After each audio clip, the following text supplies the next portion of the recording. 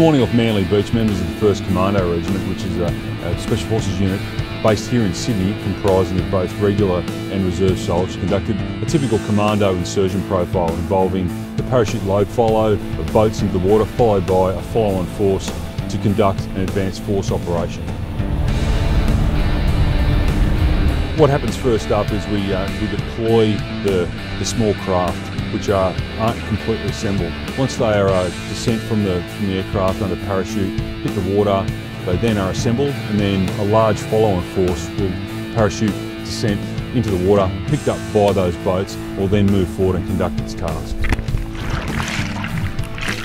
1st Commando Regiment is the oldest Special Forces unit in Australia, and it's quite unique in that it comprises both regular and reserve soldiers.